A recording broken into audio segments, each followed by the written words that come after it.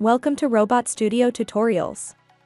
Today, we will learn how to find the optimal robot placement during collision-free path planning. Let's explore this concept with a practical example. We have 3 targets here, and we will create a collision-free path between them.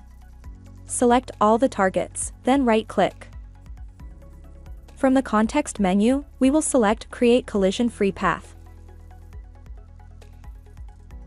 Under the collision-free path window, we can see the option to find optimal robot placement.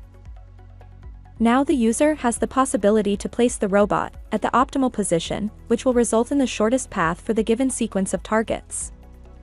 Check the box, and a search button will appear beneath it. We can also see a zone set in the 3D graphics window at the base of the robot. This is called the search area, which can be modified using the optimized placement window on the right. The search area, defined by the X, Y, and Z-axis values, determines the area to search for the optimal robot placement.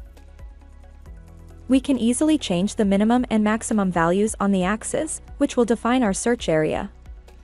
We can also define the distance between search positions. The default value is 200 millimeters, and we can always modify it according to our preferences. After defining the search area and distance between search positions, we can click on Search button under the collision-free path window. This would give us all the positions where our robot can be placed so that we could get the shortest collision-free path for the given sequence of targets.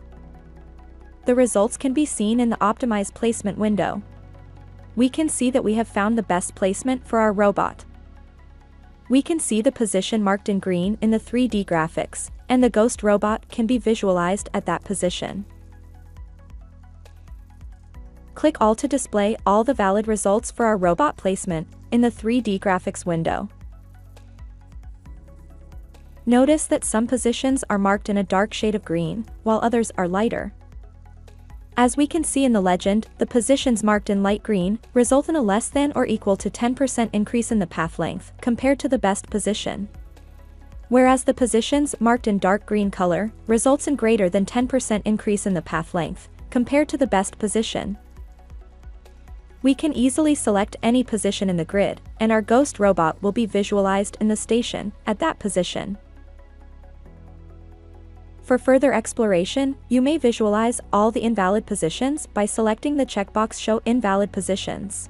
If the robot is placed at these positions, then our targets will not be reachable by the robot.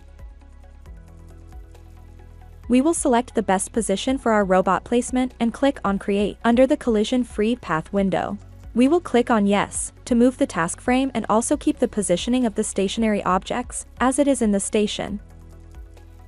We can see that our robot has been placed at the selected best position and the collision-free path has been successfully created. We can simulate the path. This is how you can find optimal robot placement for creating a collision-free path. Remember that, whether it's the floor, wall, ceiling, or any arbitrary mounting position, you will be able to find an optimal placement for your robot to create a collision-free path. Thank you for your time. Please subscribe for more tutorials like this.